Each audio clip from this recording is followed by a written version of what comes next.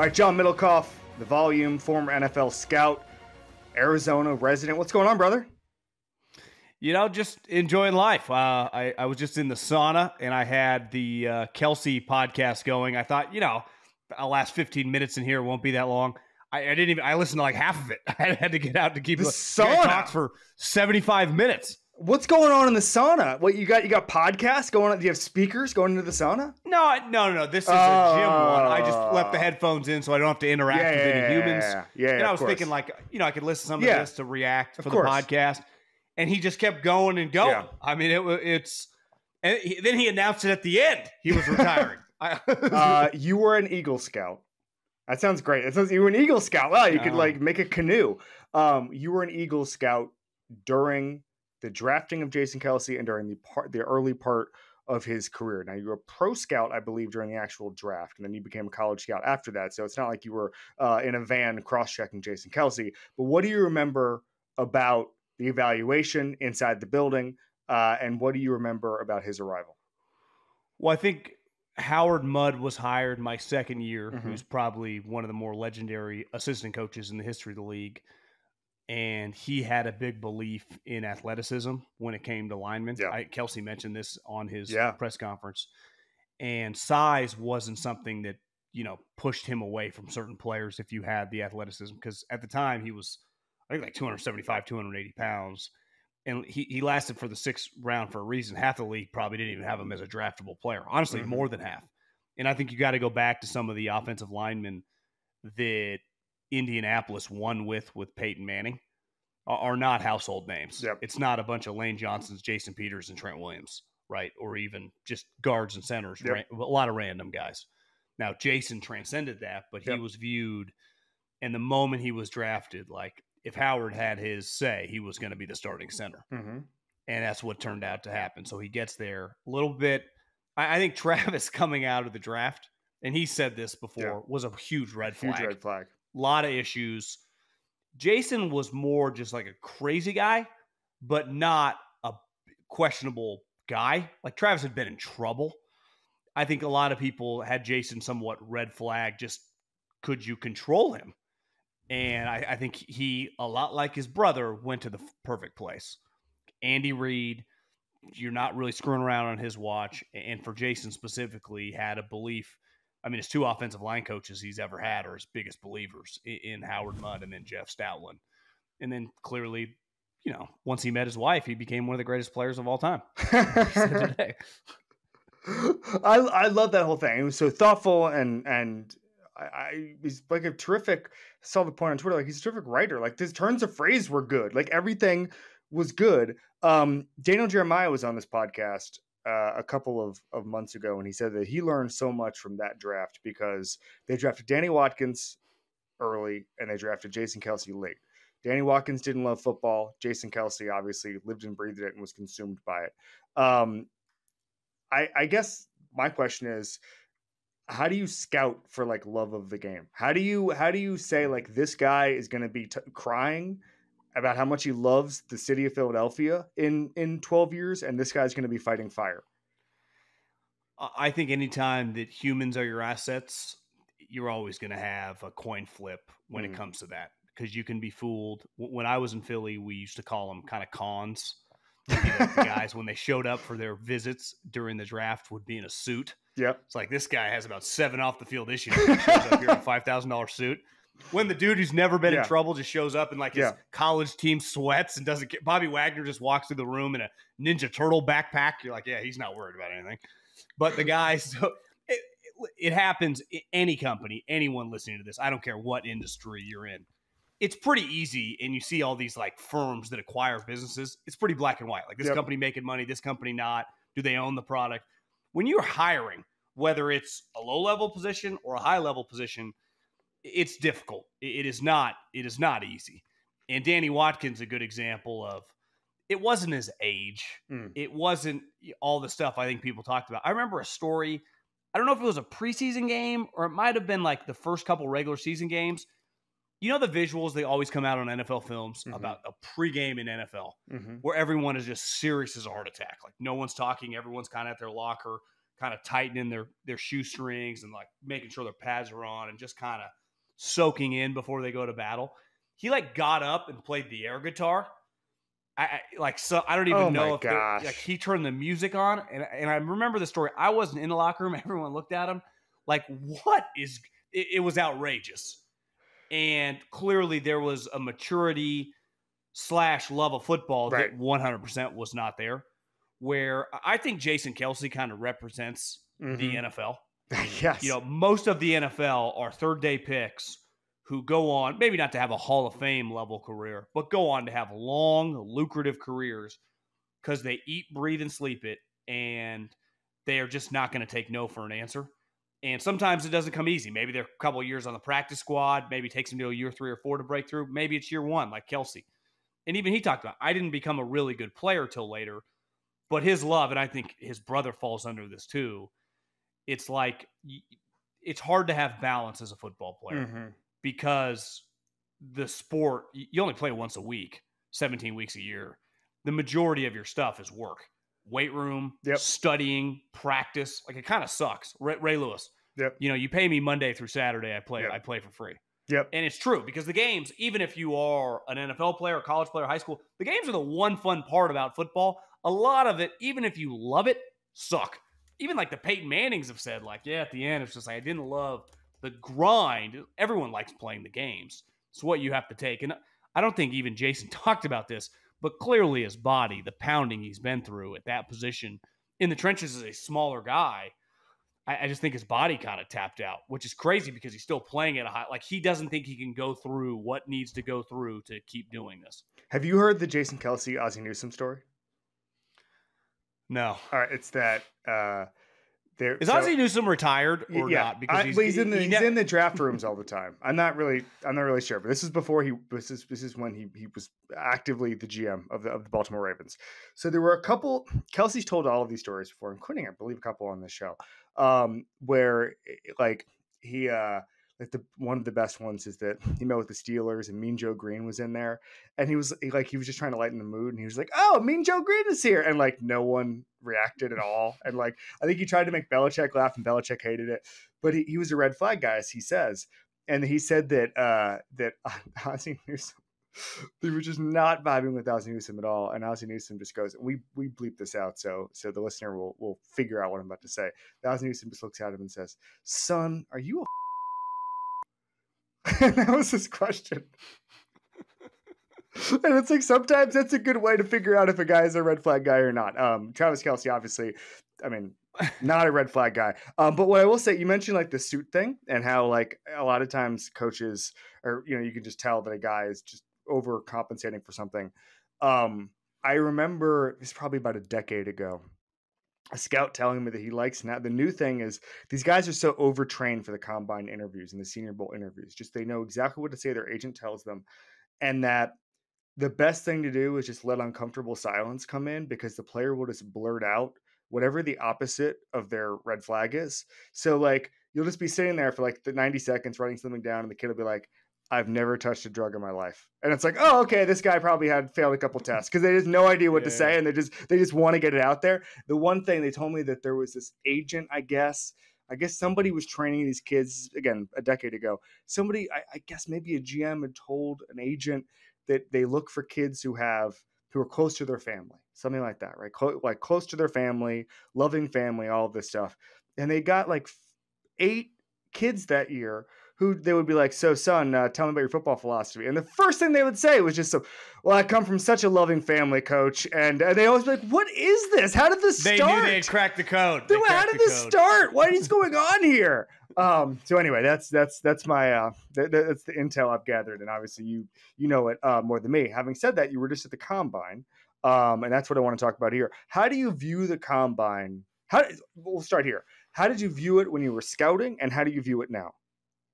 I guess when you're scouting guys that you like or guys your organization likes, it helps if they have a good week or a bad week, maybe so, because you can pay less for them in the draft. Yeah. But specifically, it's you've met the guy or your scouts have met the guy. but your head coach definitely has not. I mean, the coaching staffs haven't even watched these guys, beside maybe a couple series here and there throughout the season on Saturday when most of them are traveling. The GMs have watched them, but they have not met any of them. 99% of them. Maybe a weird, like, went to a game, met a guy. But if you're going to a game, you're probably not meeting the kid, especially if, you're just down on the sideline. You're not talking to any players. You're talking to coaches. So I think that interaction. I was talking to Andy. I was like, all these guys are tapping out, right? Well, the Shanahan crews are too cool for school when it comes to the combine. And Andy's like, listen, I don't get much out of this, right? The workouts mean nothing to us. We have it all on tape. We have all the information. If I didn't show up for the workouts, it wouldn't matter. The medical, I'm not a doctor. I don't even go to that. It's not my. I go for the 15 minutes to first meet when Trent McDuffie walks in or Chris Jones walks in and meet them and talk to them. And that's my first interaction with my coordinator, getting a feel, especially for the highly drafted guys. I've said this forever. Like, I understand a lot of coaches don't like the dog and pony show that's become the combine, and they feel like they get paraded around. I think that's what, like, McVay and Shanahan think. It's like, well, Belichick didn't miss one for 40 years. Andy Reid's won 3 of the last 5 Super Bowls, and he's not missing this thing. Right? So Pete Carroll, when he was in the league, never missed this thing. There is value there.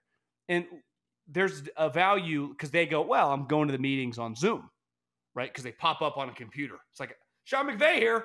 Yeah. Like, come on, guys. We all know in 2024 the difference of meeting someone in person, being there, and popping up on a Zoom meeting from 3,000 miles away. So I can't get behind. And listen, maybe I'm old school in certain ways. Yeah. Like, I thought it was crazy not playing guys in the preseason. Now I've come around and agree with McVay. I do think there's value in meeting 6th, 7th rounders, whatever. But here's the thing about the coaches. Once they draft a guy and then they don't like him, they'll turn on the guy in like 6 months. It's like, well, where were you the whole entire process? Like, it's just start to finish. Like, it is a big deal. It's not because you went to the combine, you're more likely to hit on a guy. I just do think there's value. So from that standpoint, I think there's huge value in just meeting the guy and talking to his teammates or people he played about him. I think in firsthand interaction, not sitting there on an iPad.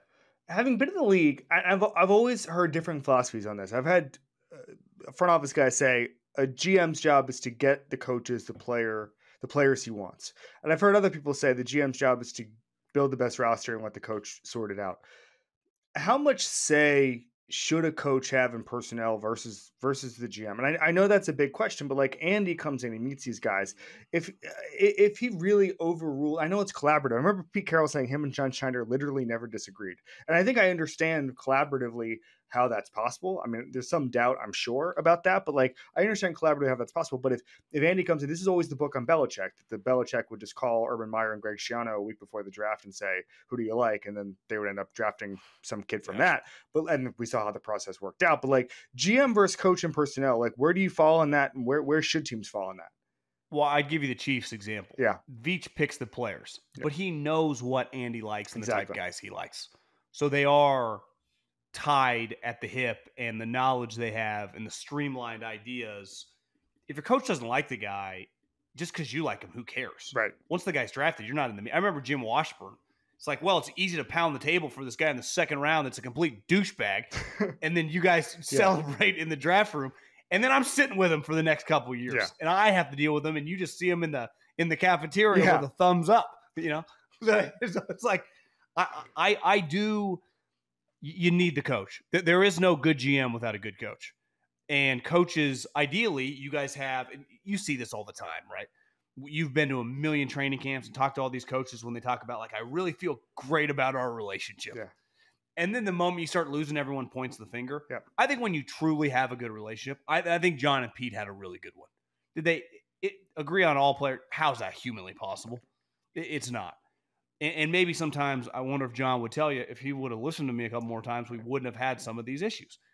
Andy and Veach are just not having those issues. And I would say they have the most unique relationship right now in the league. I think Kyle and John and Les and Sean, there still is a power dynamic. One guy makes $15 million. The other guy, like, ultimately answers to that guy. Yeah. So it's just where Veach, like, Andy truly empowers him. And look at what happens. Now, Veach is really good. So and Veach came from Philly and was anointed by Andy. Yeah. Started as his assistant. 20 plus years ago. Their relationship is probably unlike any in the NFL.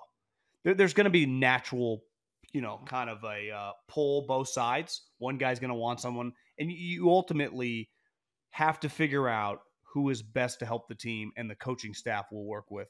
Now, that also gets to, we need good coaches, right? Because some coaches, whether it's laziness, whether it's just they're not as talented as others, whether they have a shorter attention span when it comes to dealing with people. Like, look at Jeff Stoutland. He was changing Kelce's career in 2016. Yeah. Kelce got drafted in 2011?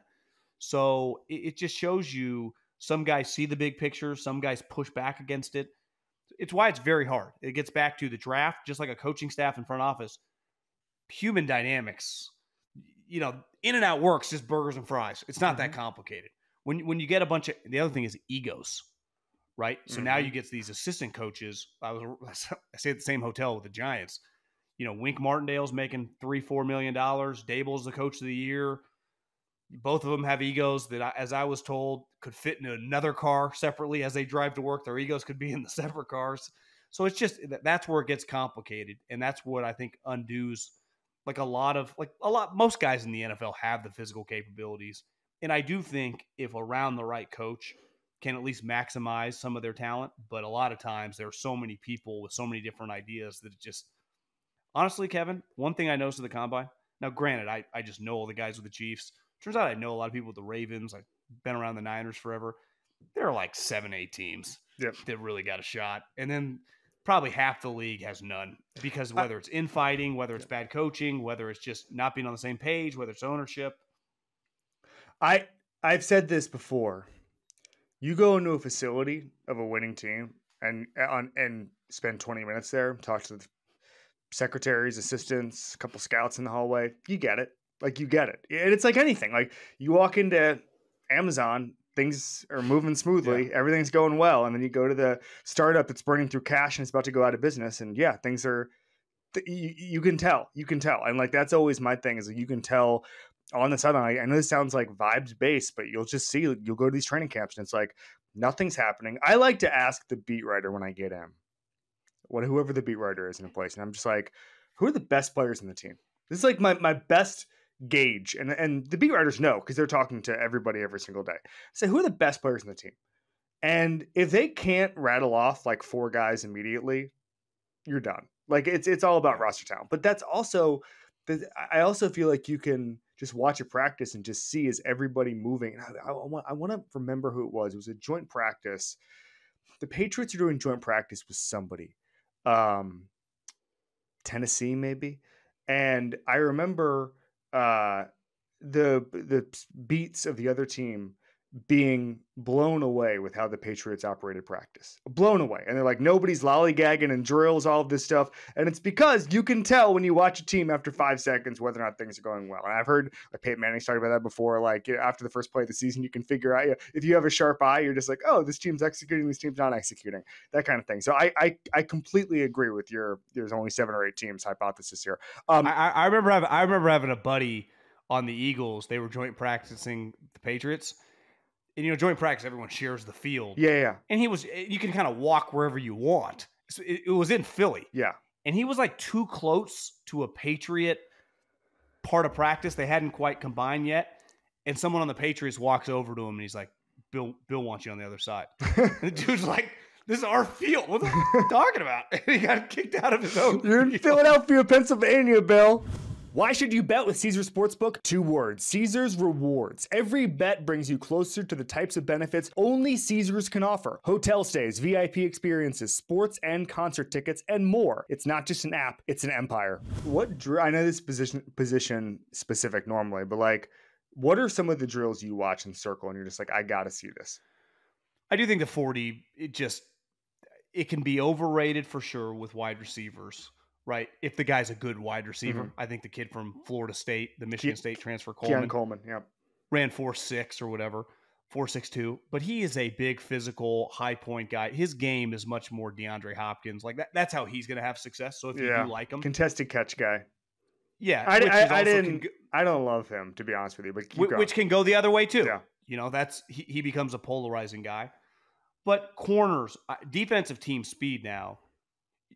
You're just not going to find a 4.6 corner I don't care what defense you're running, you're going to get put in a one-on-one spot against a wide receiver, and all these wide receivers can run now.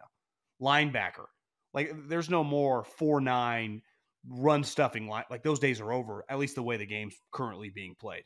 So spreading the field. So to me, the movement stuff, obviously, any jumping, whether it's vertical or broad jump for explosiveness matters. So running back, the 40 matters a lot less. How often are you running 40 straight yards? I mean, you average 5 yards a carry. You're one of the best players in the league, right? So that's always mattered less. But the 10-yard split for them, right, how they move, the 3-cone, their movement is important. So all this stuff, I say all the time, listen, the draft doesn't determine your success in the NFL. But it is a little bit like if you're buying a home, the inspection, and it does help determine the market value for where I have to draft you. Mm-hmm. So if you are a wide receiver that I like and you run an awful 40 time, if I thought you were a second rounder, now I'd probably get you in the third round, right? Or maybe the fourth, or vice versa. If you go and I liked you, I was like, God, can we get this guy in the middle of the second? Mm-hmm. And then he goes and he runs a 4.21, the dude from Texas. Yeah, he's probably not going to be there at pick 50. That has nothing to do with him being the next Jerry Rice or being Jalen Reagor. No one knows. If we did, we'd draft him number 1 overall if we knew he was going to be the best player in the league. Mm-hmm. But it does determine what I have to pay for you with my draft capital. That's interesting. Or help determine. It's a big factor. I think our feelings dovetail. My thing is there's thresholds you need to cross in order to be like, I know this sounds crazy. Look at the best 40s of all time. There's not a lot of studs in there. It's a lot of Dre Archers, a lot of John Rosses, right?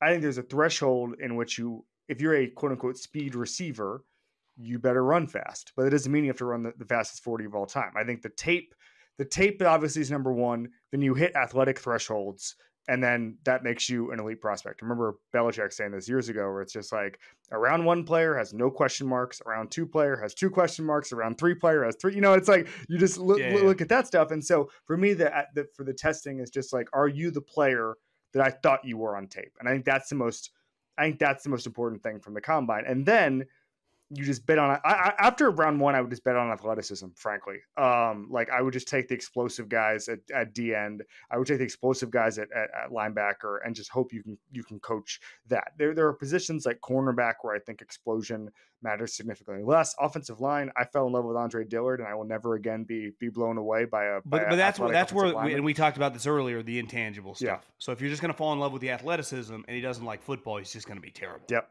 Right. And that's a consistent theme. But if he's an athleticism guy, loves football, the Packers have been building their team for decades with football guys with big time traits.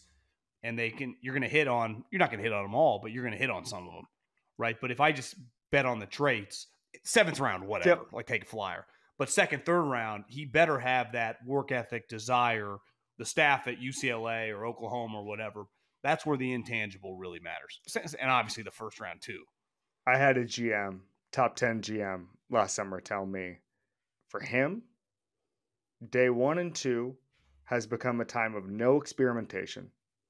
Day 3 is only experimentation, which I think is a really interesting way to put it. And I think that's, by the way, Arif Hassan had the funniest line where he got mad at everybody.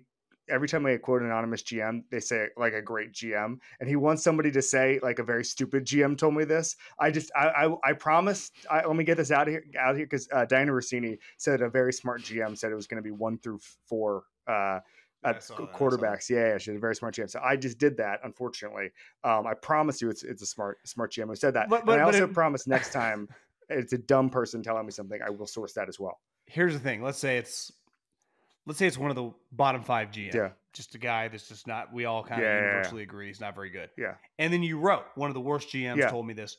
That guy's probably going to read that, knows that he gave you that quote, and then he's never talking to you again, which there is value in having the information coming from. I would just say a GM. A GM. Yeah. A GM. A GM. If you say a GM, it means it's the dumbest guy I've ever talked to in my life. If I say he's a smart GM, also, by the way, I probably have lumped in my time in using anonymous GM quotes, which isn't very often because all of my print interviews are on the record or on this show. We're going to get a bunch of GMs, by the way, next month. It's going to be really cool.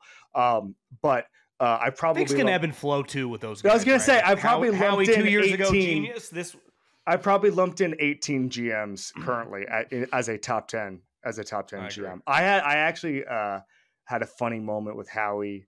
I was doing a story on Andrew Berry, and Andrew Berry said that Howie was the best GM in football. And this was after the really crappy year where they had to fire Doug. And I said that to Howie. I was like, Andrew Berry thinks you're the best GM in football. And he was just like, you have no idea. Like, he's like, you just can't get caught up in that. I forget what the record was, 6-10. Or it was like, we went 6-10 last year. Like, I can't be the best GM in football. Come on. But it's like that stuff ebbs and flows so quickly where it just takes, like, remember Chris Ballard's draft class a couple years ago after the Darius or the Shaq Leonard draft, where it's like, Chris Ballard's a stud. Super Bowl is coming to Indy. And then three years later, Colts are like, is he going to keep his job? Just ebbs and flows. One draft class. John Schneider was supposed to be the best GM of all time in 2014, and then he went through a wasteland. I think it's not arguable that Howie's probably the most dynamic. Agreed. He's proven it over a long period of time. Like he says, like 2 years ago, he looks like a genius. This year, I mean, his team, while it ended devastating, how many teams would have died to be, 11 wins? Mm-hmm. But, John Schneider is a good example. Like, I think John Schneider, and I think Howie would tell you this. I think John Lynch. I think all the people that are good at their job, Les Snead. I think he's one of the best. But he's had years, and this is where it goes to. Listen, the Eagles are a good example. They lost 2 coordinators who are. I actually really impressed with Jonathan Gannon. All my friends with the Eagles love him. He's an impressive guy, and Shane Steichen clearly, like, immediately is. You would think he might as well be one of the Shanahan guys because he's a dominant play caller. And they replaced him with 2 bad coordinators, or 2 guys. Definitely the offensive coordinator. And the defensive situation was a disaster. Well, now they got 2 good coordinators again. Definitely Vic is proven to be one of the top coordinators over his time in the NFL. Mm-hmm. I think Kellen Moore's pretty good. He likes passing it. So do the Eagles. So it's like he'll fit in perfectly there. And if those guys are good, Howie will look a lot smarter again this year. I was going to, maybe you've already answered this, but one thing I wanted you to prep for. So best drafting GM in football. So what I mean by that is you're an owner. And you're just hiring a GM for the draft picks. That's all he's doing. Just picking the players. Who's got the title belt right now? Well, see, to me, the draft is more about just picking the players. It also is working the draft, the value. And that, to me, I do think, and I'm biased, but I think Veach has proven recently to be the best at picking the players. And I think Howie's resume of placating the draft and making trades. I was at dinner with one of my buddies on the Eagles. I was like, oh, how many picks you guys? Like, yeah, we got 2 seconds. I'm like, where's that second come from? Oh, that trade we made with the Saints. I'm like, didn't you get the first round pick? He's like, oh, yeah, and they gave us a second. It's like Howie's, no one works it better because no one has more information. And no one's better at working the back channels of finding out stuff and knowing value, and that's a huge part. Completely Not that Veach can't. I mean, Veach, if you just put him on the clock and said, pick a player, I'm taking Brett Veach right now. Ooh. Right. I mean, they are what they're doing. But if you say, like, I need to make some moves, which most teams like to do, it's not really even close what he's done from a value standpoint of flipping picks and gaining more picks. Just because you make those trades, right? You could the Niners could trade Brandon Ayuk tomorrow for the first round pick and a second round pick. Then they got to pick players with those picks, right? So there's 2 parts to the draft. I completely agree. What does Veach do well? I think, he's a little wide receiver from Delaware. So he is a football guy. Mm-hmm. And I think being around Andy for so long, just like anyone in Philadelphia, you got to spend time around so many different people, players and coaches, that I think his understanding of what to look for in a player, and it's not like he's always been right, but is pretty top notch. Mm-hmm. And I think the balance of, because I would say one thing that Andy has that some teams just don't, he's pretty liberal when it comes to players, right? Like, he would mess with the Kelce brothers when a lot of people wouldn't. There's like a California cool to, like, yeah, we can look past that and figure it out. But clearly, once you get there, it's a very physical operation. It's definitely not a country club. It's one consistent theme of talking to everyone around the Super Bowl week is like, we do not run a country club here. Andy feels a happy-go-lucky guy, and he is, but it is tough to play there. So, same thing with the Niners. It's just not. Javon Hargrave said that about making the move from the Eagles. Yeah, he's like, practice a little harder here. And I think understanding of what you're looking for in a guy from a physical characteristic standpoint, which I think mostly can be taught to you, to me, to anybody, but then being around football players and knowing what it looks and sounds like when you're around them and what it the coaches, the way they talk about a player. So when I go into an organization or I'm talking to the coordinators or whoever, I feel like this is the type guy we want. And the margins, the difference of a guy we want and don't want, and then specifically have the guy. Because I talked to Veach, and he'll come out on the podcast this week. Like no big deal. You know, Belichick forever had like pods of guys. Yeah. Like if we trade back, there's 3 or 4 guys we could take here. Like we got specific players. We're taking McDuffie here. And if he hadn't been there, we would have taken Karlaftis. Like we're not trading up for like 2 or 3 groups. Sometimes you do later. I'm talking high in the draft. We want this guy.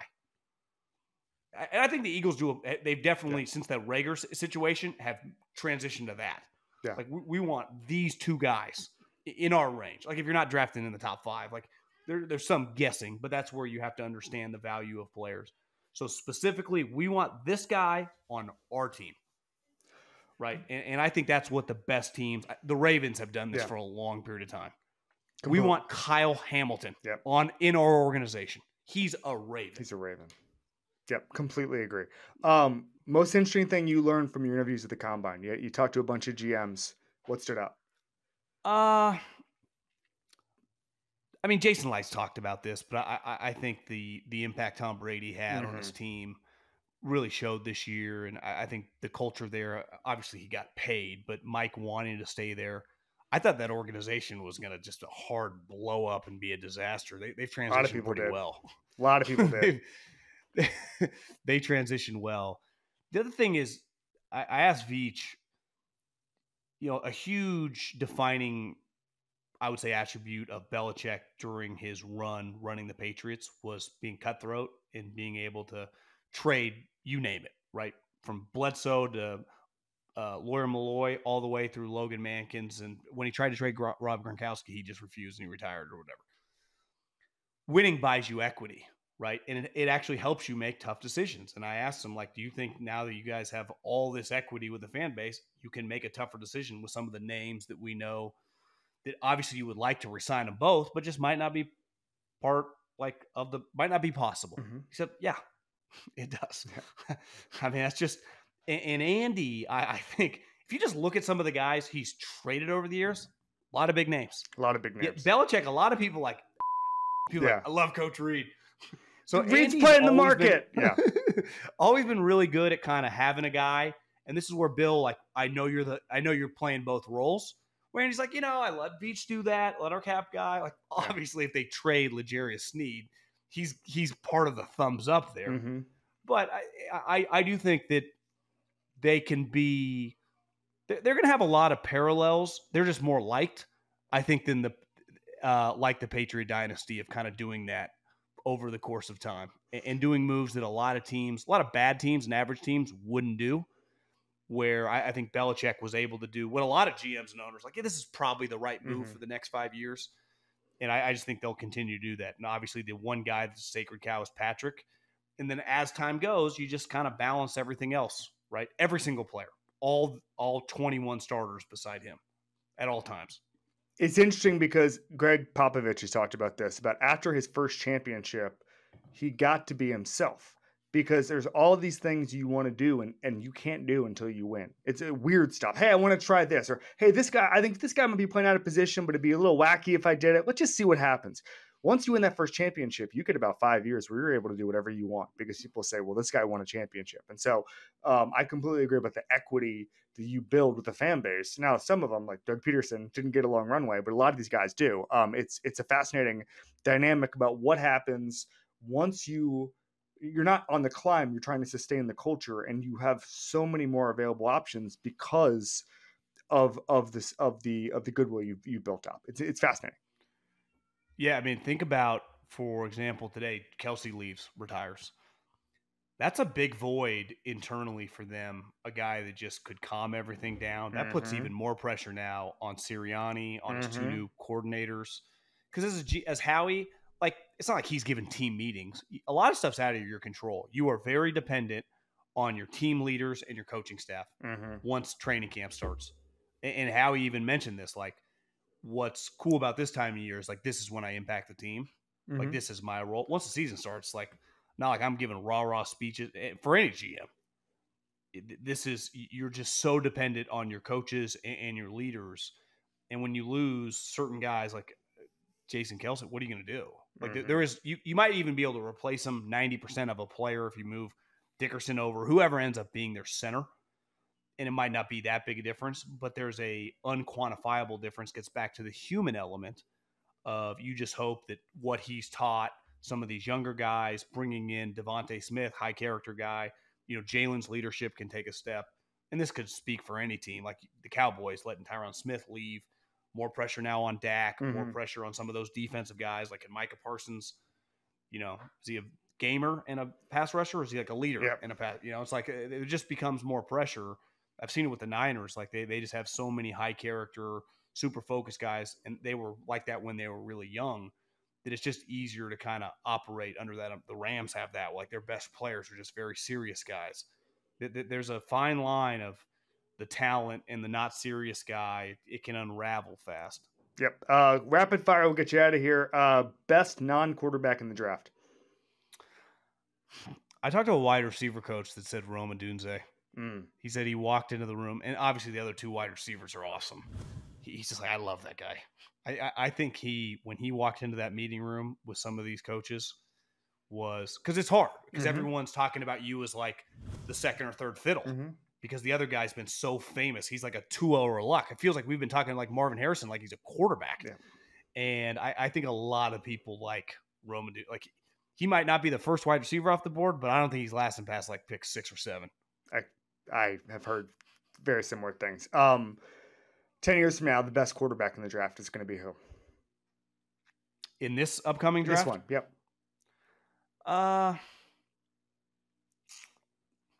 Let's go Drake Maye. And I didn't even like him when I watched him, but I'm just playing the odds. Usually the super hype guy, that guy hits half the time. We know half the other quarterbacks are going to fail. So if I'm just playing the odds, I could have said Knicks or Jaden Daniels. Drake Maye was the first name that came to mind. But I bet it's someone not named Caleb Williams. And I'm not anti-Caleb Williams. I'm just playing the odds. We're wrong quite a bit. And like Trevor Lawrence, so not in the line of always, this goes back to something Richard Taylor told me years ago, Richard Taylor from the University of Chicago.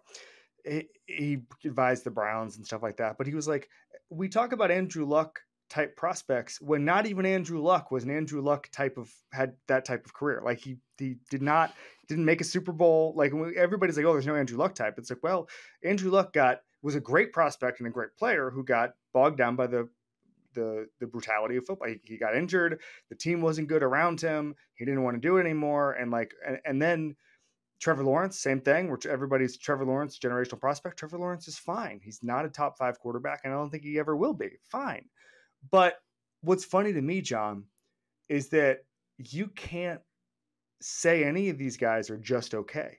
Like if right now, and I actually think they're all pretty good. But right now, if I just tweeted, I think Jaden Daniels is okay, just okay, I would get murdered for an entire day. And it's like, there's a 25% hit rate on these guys to be actually like franchise type of quarterback. I'm talking about top 5 picks. I don't even know if 25% is generous. Like, I think people use like second contracts as an example. I'd have to look at the stats on that, but like, you can't say, I really like Caleb Williams. I think he's going to be great for the Chicago Bears, but you literally, there can be no Twitter evaluations on any of these guys, even though if you have any sort of long memory, half of them teams are going to be looking to replace them by the end of their second year. Well, if you tweeted this, Jaden Daniels will be a bust. Right. I mean, your mentions for a week would be, honestly, till the draft and through the season, the moment he made some plays, the likelihood that you're right in 5 or 6 years, statistics would be on your side. Look at Baker Mayfield. 51%. Yeah. Baker's going to get a contract extension. It's hard to even take an educated guess what that number is going to be. If it's $15 million a year, if it's $25 million a year, $30 million a year. But he's on his 3rd team. Yeah. He was a number 1 draft pick, 2018? Dude, 4th team. He was in the Rams. 4th team. He was on his 4th team. Yeah. Think about that. Yeah. Now, it's weird because he's clearly not a bust. He's a starting quarterback in the NFL.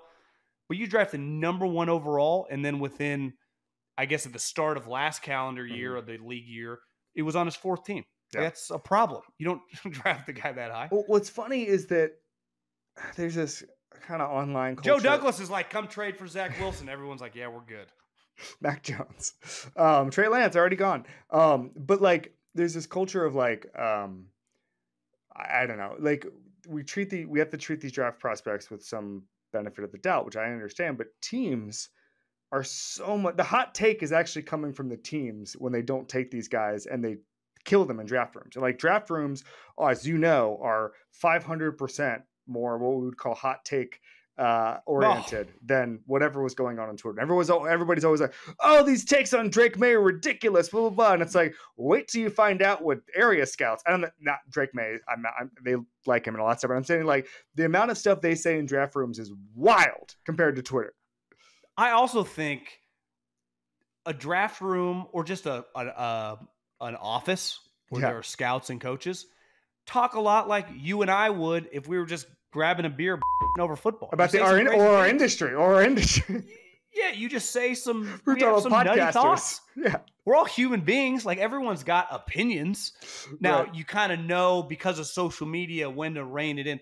Other thing that really bothers me is over the course of 40 days leading up to the draft, there are a lot of articles that come out with unnamed scouts, giving their opinions on people. Back from where McGinn started it, now everyone kind of pick it because it's a fantastic content. Mm-hmm.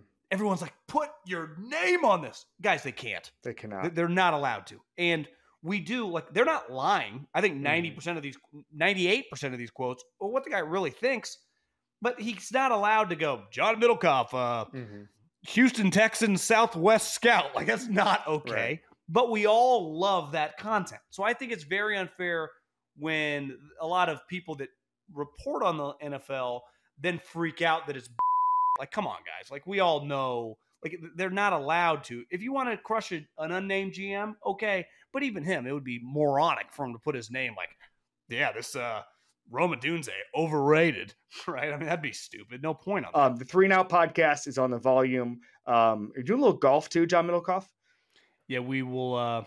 We'll talk a lot of golf, even though it's kind of sad what has become of the great game and the professional game because we got people playing all over the place. It's 4 tournaments a year matter, and we just, from Greg Norman to Jay Monahan, both bear blame and everything. Well, I'll tell you one thing that didn't change. I played like crap yesterday. That's how it goes. What did you shoot? Oh, Lord knows. We were playing a match. We lost an 18. It's fine. Not good. Not good is what happened. All right. See you later, buddy. Later, Kevin.